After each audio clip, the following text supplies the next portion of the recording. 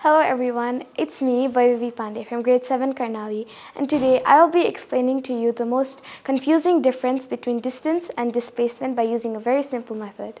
So this is the chart of the route I take every day from my home to our school. So the blue path indicates the route I take every day, which is also known as the distance.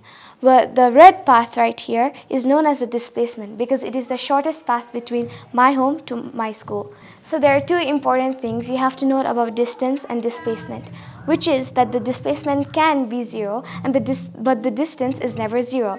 So if I travel from my home to my school and travel back from the school to my home, the distance is double the blue path, but as I have not displaced anywhere, the displacement is zero, as in the same.